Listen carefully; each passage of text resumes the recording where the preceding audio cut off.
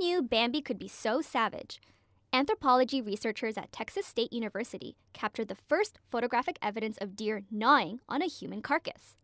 The scientists often lay out human remains at an outdoor forensic research facility to observe the process of decay, as well as how scavengers may interact with the bodies.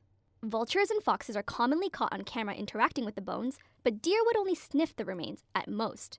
In January 2015, their cameras captured a young white-tailed deer pick up a bone.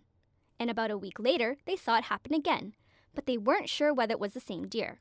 Lead author Lauren Meckel explained why this is an important discovery for forensic science. Sometimes when law enforcement finds human remains, they'll see evidence of scavenging, and they might confuse it with trauma or something like that. So being able to identify the markings on the bone as from scavenging as opposed to trauma is really important, and then being able to identify the scavenger based on the markings on the bone is important.